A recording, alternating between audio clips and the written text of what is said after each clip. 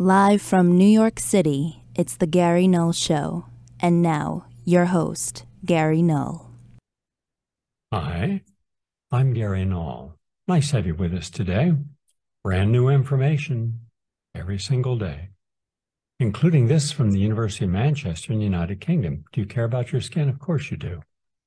Billions of dollars are spent each year protecting our skin or enhancing or try to get more moisture into the skin or hold what's in there as we age, keep the skin from thinning.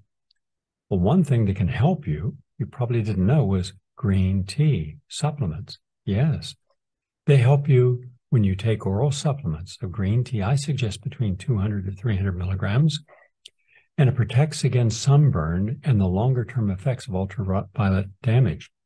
That's according to a new study. Skin levels of green tea catechins, these are compounds, increase following taking green tea for 12 weeks. And these increased levels were associated with significantly lower levels of inflammatory markers when skin was exposed to ultraviolet radiation. This was published in the British Journal of Nutrition. So, just one more way that we can keep ourselves healthier, keep our skin healthier.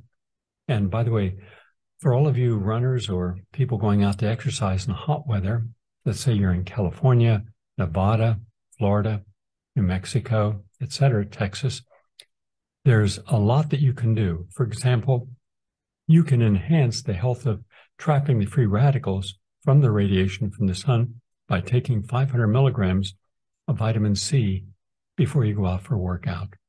They only took 50 milligrams of vitamin C, just 50, and it helped them. 500 milligrams, I believe, is much more realistic and much more adequate. But wear clothing, and there's lots of different lines of clothing that block at least 50% of the sun. So therefore, you're far less likely to get the damaging effects of excess sun. And you can always tell, especially in California, I would see, I'm sure you saw those movies of everybody on the beach and nobody really protecting themselves. Look at those people 10 and 20 years later. Their skin has really toughened up. It's ruddy looking, lots of wrinkles, deep lines. That's what happens. So just a way of helping us. Another way of helping us comes from Tufts University. They have a study showing that vitamin D supplements can protect millions from developing type 2 diabetes. But we also know that if you watch your diet, if you have healthy kidneys and liver, if you're eating a lot of fiber, quality fiber, drinking plenty of clean water, if nothing else, reverse osmosis water. It's inexpensive, and you'll get your minerals, not from that because they've removed them, but they've removed all the bacteria, parasites, anything that's bad. So reverse osmosis is the best as far as safety. Then where do you get your calcium, magnesium?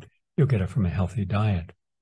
In any case, vitamin D is very important to protect yourself against diabetes. Now, recently I had a group of people in my audience who did a study, and we saw how many were deficient in vitamin D. Now, mind you, this is my audience. People, I've been listening for 20, 30, 40 years. And why aren't you adequate in your vitamin D or vitamin C? So even if you pay attention, you still have to actualize. And by actualizing, once or twice a year, get a simple, inexpensive profile done of your blood. You go in to take a sample of the blood, and then you see, do you have enough vitamin K to mineralize your bones? Do you have enough vitamin D, magnesium, calcium, potassium, boron? All of these are important. But vitamin D in particular can help you prevent diabetes. Now, we have a lot of Americans with prediabetes and diabetes, upwards of 90 to 100 million. But according to Tufts Medical Center, taking supplements can lead to a 15% drop in the likelihood of developing the condition among adults and prediabetics. They found that over a 3-year follow-up period, new onset diabetes occurred 22% of adults who received vitamin D compared to 25% among those who took a placebo. That's not a big difference. But here's what they didn't do, but we have. Get people to exercise 10,000 steps or more per day, ideally 20,000 steps, both resistance and aerobic exercise. Get them to have between 30 to 40 grams of quality fiber each day in their diet. Get them also to take chromium picolinate, vitamin C, quercetin, and vitamin D3. That'll make a difference. There's no reason that we can't prevent type 2 diabetes. We can. In the past month or two, I've discussed on many occasions the power of mindful meditation. What it does, it lowers the biomarkers for stress response in anxiety disorders. It can help children with ADHD. It can help adults who have hyperactive behavior, especially those who are wired to caffeine. So taking a 15-minute meditation break in the afternoon can make a big difference. This study was done at Georgetown University Medical Center, a rigorously designed National Institute of Health sponsored clinical trial led by the medical center has found objective physiological evidence that mindfulness meditation combats anxiety. Now let's go back about 7 years. 7 years ago, I did a study with 500 people over a 3-month period, June, July, and August, at a church that held 500 people. So that's how many we had. And we had almost no dropouts. To get into the study, everyone had to have been diagnosed, and we had to have a letter from their physician that they were therapists, that they were either suffering from clinical depression or clinical anxiety for at least 2 years. But it was longer. Some people had been clinically diagnosed for 7, one guy for 27 years, and almost all were on medications, anti-anxiety or antidepressant medications. On the very first day, we had everyone film. It took about 5 hours, but they would get up and give their name and their age, how long they had been depressed or anxious, what medications they were on, how they felt, and especially if they had a sense of hopelessness or despair or suicide. And a lot had anxiety about suicide. But then when I asked them, did you read the package insert, that one of the top side effects of your anti-anxiety medication was suicidal ideation? They hadn't read it. Their doctor had not explained that to them. With no medical intervention, even though we had a full medical staff there, headed by Dr. Martin Feldman, board-certified neurologist, we started by doing mindful meditation. We would spend about an hour each week on different techniques, take the whole group through mindful meditation. We suggested they get themselves some CDs. One of the most popular was flute music, meditative flute music, then water, rainstorms, rain hitting a tin roof, and they really benefited from that. People who had not been able to sleep because they were anxious or depressed were able to sleep through the night. And then we began to detoxify the body, cleaning up the body. But behind all of this was staying mindful. And we would do exercises. We would pair people off and say things that would make a person stressed or depressed. Well, words today are being used in a weaponizing way. We don't say something, let's say, out of anger or spite or vengeance to someone that is kind and thoughtful. We weaponize. We want to hurt the person with our words. We want them to feel bad about themselves. And this is so wrong. Remember, words are powerful. And some people have grown up believing that how they feel is what's important. And therefore, if you say something that they suddenly cause a trigger reaction where they're thinking, wow, that hurt me. And then someone just keeps piling on, because it's rare that someone says something that shouldn't be said and then immediately apologize, saying, hold on a second, I shouldn't have said that. That was very unkind, and you don't deserve that. We can differ. We have different opinions, but let's be realistic. I wouldn't want someone saying that to me, so I'm sure that being on the receiving end of something that I said was hurtful. Can you accept my apology? More often than not, a person will. But just remember, whoever creates that word is doing so with the intent of harm. In mindful meditation, in our exercises, we would take a person and say, now go to a place that's calm. Just the mantra calm, calm, relax. And then when someone would say something, we would find that it didn't trigger them. We were even taking blood pressure and pulse rates because your pulse goes up real fast. Let's say you have a resting pulse of 70 and someone says something you don't like and it goes up to 80. That's not good because right behind that's high blood pressure. You take anyone who's had an argument, anyone who's in a stressful position and look at their blood pressure through the roof. That means that they're at greater risk of a stroke or a heart attack. In fact, a lot of people are unaware that getting angry and yelling creates micro strokes, tiny little strokes in the brain, not enough to where you even know you've had a stroke. But on autopsy, they found all these little white specks all over the brain. Didn't know what it was. It's not amyloid plaque, as you would see in dementia or Alzheimer's. No, this is from strokes. And each one of those is bad because you never know when a little stroke can become a dead stroke. So anyhow, the mindful meditation allowed a person to say, it's okay, it's just words. So if I said gasoline station, so what? It's gasoline station. Blue sky, so what? You're ugly. Oh, suddenly the words mean something. And that's because locked into us for every decade of life are millions of emotional minefields. And by the time you're 40, you probably have over 300 million of these in your subconscious. Now, hopefully you're in good situations, you're balanced, you know you're okay, you like yourself, so you're not going to allow someone to hit the third rail of that subconscious thought to cause you to overreact. In which case, then with mindful meditation and yoga and deep breathing, you can let it go. You know, that mindful meditation is like putting an umbrella over your head in a rainstorm, right? That's the key. So it makes a big difference when you're engaged in mindful meditation and no longer having the same reaction to anxiety-producing situations. And at a time when we need something to de-stress us because we have so many stressors going on, this is the best you can do.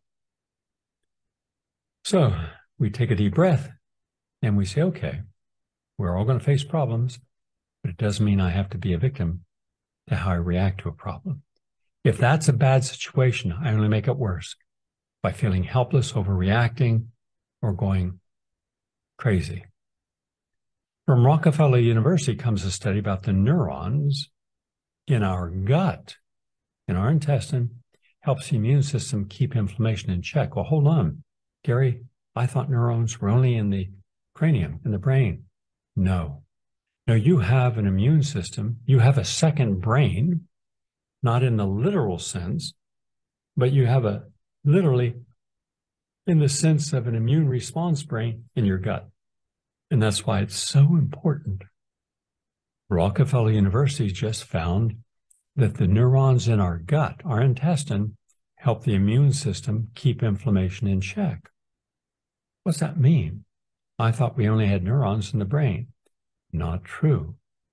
The immune system exercises constant vigilance to protect our body from external threats, including what we eat and drink. Put it this way, we can't see salmonella on a salad or botulism in some tomato soup, and yet it could be there. But the moment you eat it, the body recognizes, how does it do this? How does the body know that you just ate a toxin? Because that's how wonderful the body's immune response is. And that's why you get diarrhea, or suddenly mucus pours out, or you're coughing something out, or your temperature goes up. A virus, temperature goes up, the body's trying to destroy the virus. All this is going on without you being aware of it. That's the innate immune system. But the immune system is everywhere. But it's also really strong in your gut. So everything you eat and everything you drink in your lungs, everything you inhale, will either cause it to be fine, no problem, or go on full alert and try to protect you. So the neurons play a role in protecting intestinal tissue from overinflammation. This is published in the peer-reviewed journal Cell, and the findings could help treatment implications for gastrointestinal diseases like irritable bowel syndrome, ileitis, colitis. And so the resistance to infections needs to be coupled with having a healthy diet, lots of probiotic foods and juices like beet juice, sauerkraut juice, low sodium sauerkraut juice. Cabbage juice is terrific for this because you got neurons up here and you got neurons in here, and they're helping your immune system with keeping your intestine without inflammation. And that's why some people have no problem, especially those who take their time before you eat. Meditating for a few minutes, going to a quiet place, slowing down everything so you're focused upon the smell, the taste, the mouthfeel, and the pleasure of what you're going to consume, even a juice. We just eat too fast. We drink too fast. We don't chew our food properly. We're almost always rushed. We're distracted. Have you ever seen someone in a kitchen, eating something that they just put into a microwave, watching something on television or listening to radio? All distractions. And the more distractions you have, the less focus you have upon what you're doing. One of the techniques that I taught the tens of thousands of runners and walkers who came to our Natural Living Running and Walking Club, which I started in 1975, it's one of the leading running and walking clubs in America, and is we do it differently. That's why we call ourselves Natural Living. We care about not just the training, the hard road work, the cross training. No, we care about our body, our biochemistry, our mind. You can do a lot better at racing and enjoy your workouts more if you're in a mindful place, a relaxed place, a de-stress place in your mind. And so one of the things we do is we practice mindful running, where we say we want to run a 7-minute mile. And without looking, one person starts the stopwatch and we run for a mile. And then he said, time hits it. It's exactly 7 minutes. That's because you wake up at a certain time every day. You feel like going to sleep at a certain time, whether you do or not. Your body tells you time for sleep. That's your biological clock. That's part of your circadian rhythm, saying time to go to sleep, time to wake up. Now, when we do things that disrupt that, when we work night shift, that's dangerous to us. When we're around electrical appliances that are throwing off electromagnetic pulses, that's really dangerous for us. And that's become acceptable. 5G, 6Gs now coming up. All of those Gs, 1, 2, 3, 4, 5, and 6, all are shown to disrupt the natural chromosomes, the natural DNA in our cells, the mitochondria in our cells. There's causing a wave of environmental pollution. I published over 12 articles on this. Go to GaryNull.com, look under articles, and you'll see a whole bunch on just 5G, 10,000 studies, 10,000 on why it's dangerous. Your cell phones, your computers, etc. Now, I am sitting back from my monitors and cameras here, about almost 5 feet. I've tested with a meter reader exactly where it is safe. And this is where it's safe for me not to have any of the pulses. Now, everything here is hardwired. That also drops it down. Your real big problem is when it's wireless. Do you ever think you're in a car, you're way out in the desert, and you're having a phone conversation, or the woods? All right? How did that signal? Well, the signal has to emanate, go up to a satellite. Satellite then has to bring it down to you. That takes an enormous amount of power and energy. So not only are you hearing it, but your entire side of your head and jaw and brain and eye is all being impacted with the energy, high-level vibration And that's been shown to cause brain cancer, jaw cancers, neurological problems, speeding up the aging of the brain. Yeah. Just the other day, I was talking with someone and they had their cell phone right here. This is a person who has a serious breast cancer condition, yet was wearing the cell phone right on the tissue, was unaware that that might have been one of the things that caused the breast cancer.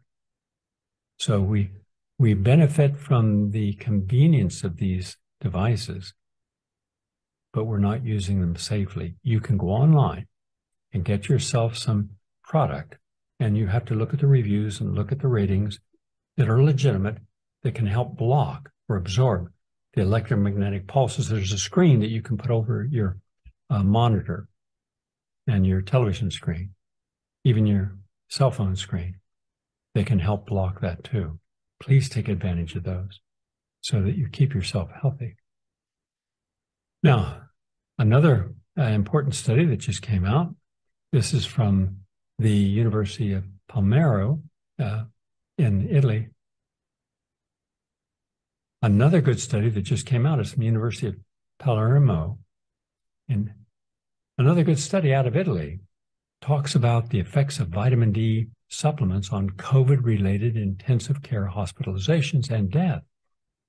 Definitive evidence from the meta-analysis, that means many different studies, to show that the results are accurate across many studies. What do I mean? The COVID-19 pandemic represents one of the world's most important challenges for global public health consciousness. Various studies have found an association between severe vitamin D deficiency and COVID-related outcomes, and recent data have suggested a protective role of vitamin D in health issues. And the purpose of this meta-analysis and trial sequential analysis was to better explain the strength of the association between how much protection you get from COVID if you're taking vitamin D supplements and the risk of death or the admission to an intensive care units in patients with COVID. And they looked at different studies. They looked at 78 biographic citations from the peer-reviewed literature, and they found that vitamin D has a substantial benefit to helping you keep alive and not dying if you have COVID. How about that? And also, one of the things we see in older adults is when they get depressed, they rarely come out of it. And it can lead to a premature death. The University of Connecticut has done a study showing that the mitochondria deterioration, that's your energy in your body deteriorates, is linked to major depression. So, and it's understandable on one level. Look, there was a time when we looked in the mirror and we liked what we saw. All right? Then there was a time we looked in the mirror and we didn't like what we saw. And then there was a time when we didn't even look in the mirror at all because we felt, well, we're too old to get that back. And then we just kind of live with the memories or reminded when we see a photograph or talk with someone. Oh, remember when? Yeah. Remember when we did the first London Marathon? We were all 55 of us running around Hyde Park in the morning in the middle of London. It was like chariots of fire. Yeah. And now a lot of those people are older and almost 40 years ago. Maybe they were 30 at the time. Now they're 70. Maybe they forgot why it was important to maintain their protocols for good health. But what happens first is you start losing your energy. And that's because of the mitochondria. We're not feeding the mitochondria. We're not taking things like PQQ, which can create new mitochondria, or NAD, which can help protect our mitochondria and protect the cells, keep the cells younger and vital longer. All important. I'm really surprised sometimes when I find out people haven't taken advantage of this beautiful continent we live on and traveled to Canada and Nova Scotia and Alaska. And it's just, there's different cultural patterns of food and language, and go clear down through Mexico and Panama to see the world. But you have to have a positive mindset to do that. Otherwise, you'll talk yourself out. Well, what's the big deal? And then that's depression. Depression can drain your energy.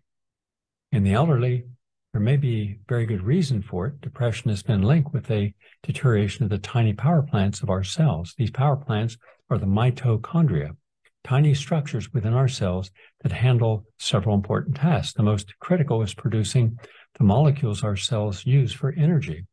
When mitochondria don't function well, it causes all kinds of problems, including fatigue. And according to an article in the American Journal of Geriatric Psychiatry, older adults with major depression often have rapid aging mitochondria. So we've got to deal with the depression from a more holistic perspective, and then start to make our life vital again, make it relevant again. And then there's a lot we can do with a healthy diet, exercise, and supplements to get our mitochondria functioning again. That's the latest on health and healing. Again, you can go to GaryNall.com for all types of information and films and articles, calls to action.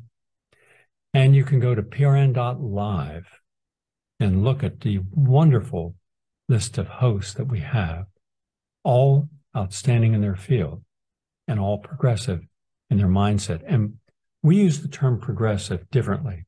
We're not using it as a political, ideological moniker, because a lot of people today in Congress call themselves progressive, and they're absolutely regressive. True progressivism seeks the truth without having to align with a particular ideology.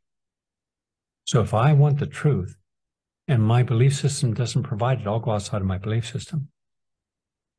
If something that I've heard or said can be validated as true, then I'm going to focus upon that and not attach my interests or beliefs to something that says, no, that can't be true. I'll give you an example of this.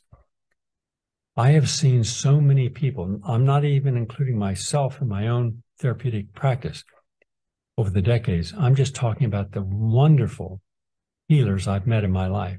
I've gone to the Amazon. I've gone to Brazil and Venezuela. I've sought out those who have no medical background, use no medical technology, but yet have a unique way of helping people in their healing journeys. I've seen the praying doctors in the South, not a lot, but people who do their regular medical skills and then sit and hold hands with the patient and pray. You can say it's nonsense, doesn't mean anything, but it does to the people doing it and the people receiving it.